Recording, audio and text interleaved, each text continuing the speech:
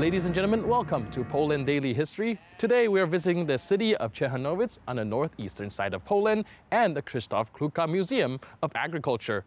They are organizing a medieval fair, or rather an event focusing on the lifestyle of the nobilities during the 18th century. Join us as we delve into the various aspects of the Polish nobility's life during the time when Poland was under partition. So ladies and gentlemen, today we are here with Mr. Kotkowicz, dressed as a Polish nobleman from the 18th century. I was wondering if you can tell me a little bit about what role the Polish nobles played during the 18th century on the military aspect. Szlachta jako stan wywodziła się ze stanu rycerskiego. The nobility derives from the class of knights, so it was obliged to military service. As they were a privileged group, they would perform military duties in exchange for having bestowed land. They would go on military exhibitions with cavalry soldiers, also called poczet, usually in groups of 2 or 3. Although it had already been through changes, the nobility in the 16th and 17th century continued its military nature. For the children, there were lessons in wielding weapons and horseback riding. This was the basis of education for every nobleman, and they were the ones mainly recruited in the Polish armed forces, especially in the period when there was not a regular army in Poland, but only small movements. They consisted of noble brothers summoned from several lands threatened by an armed conflict. Z kilku ziem zagrożonych konfliktem zbrojnym. With time, of course, things changed. The nobility was more and more concerned with the management of their assets. They stepped away from active military service. Still, in the 18th century, the most common career path for the nobility was to enter into priesthood or serve in the magnate courts and court militias or in the crown of the Kingdom of Poland's army.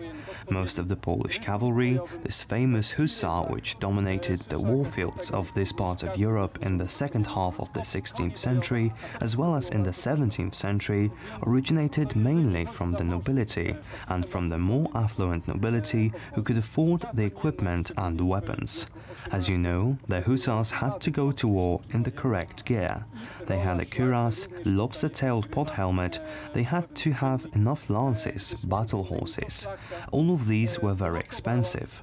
Only the wealthy nobles could afford it. With time, however, especially in the 18th century, we can observe the collapse of the art of war in Poland. The nobility also played a role as they blocked military reforms.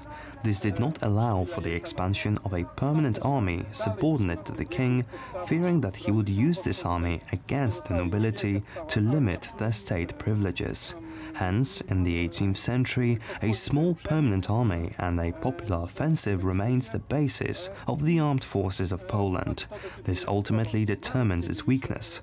Even when the Polish army decides to reform and adopt Western patterns, it still cultivates the habits and traditions of making the cavalry be the core of the Polish army.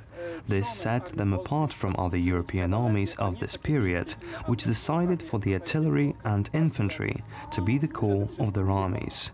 This also affected the wars waged in the 18th century, including the War for Polish Succession in the Bar Confederation or the wars in 1792 or 1794.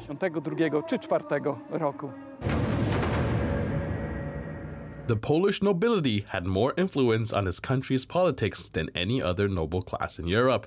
Next up, we will ask an employee of the museum, Mr. Eric Kotkowicz, about the particular features of the so-called Polish nobleman's republic. All right, so we have just been talking about the military aspects of the Polish nobility, and I was wondering if we can go more into the political aspect and what roles the Polish noble played during the 18th century. Because as I understood, the Polish nobility actually had an intricate rule that is unique in all of Europe, and I was wondering if you can tell me a little bit about it. The system which prevailed in Poland is in fact unique and could not be observed in any other European country, or more broadly, in the world. In fact, pre-partition Poland can be referred to as the Republic of the Nobility. This is due to the fact that the nobility had a decisive voice when when it came to state rights. Some of the prerogatives which belonged to the rulers in Western Europe, for example in the Kingdom of Prussia, Kingdom of France or the British Isles, were stripped from the king in a different way than in traditional hereditary monarchies because, as we know, Western Europe was mainly based on dynasties. The handover of power was as follows: the king died, long live the king. However, it was much different in Poland. Following the Jagiellon dynasty, the king was elected by the general nobility, and they had the decisive voice for making this choice.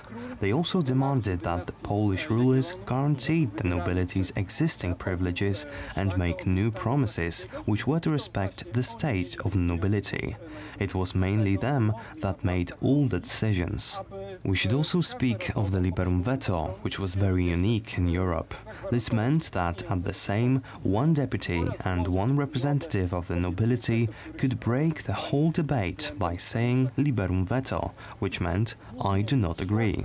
Because of this, many Sejms, especially in the 17th and 18th century, did not take place.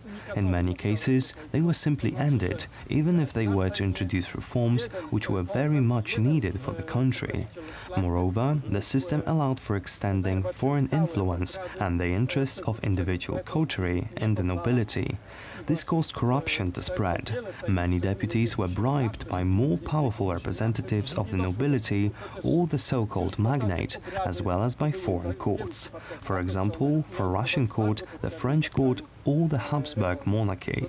In the case of Hetman Tarnowski, the great crown hetman, he was outraged that his political opponents were paid to look after the Habsburgs' interests, while he, being a hetman himself, did not receive such a salary.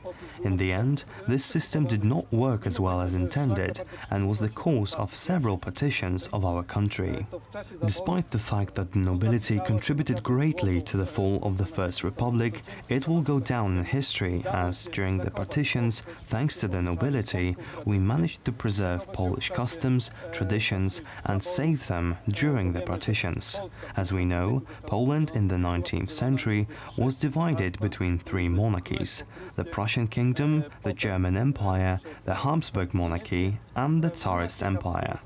Oftentimes, the representatives of the noble state would deal with various repressions which were encountered following the participation in uprising, for cultivating the Polish culture and traditions, as well as opposing Russification. In the Podlasie region, where we are today, the Russification was quite strong and aggressive. The nobility, of which we have many neighbors, was responsible for upholding traditions, effects of which we see to this day. Polishness is very much respected here.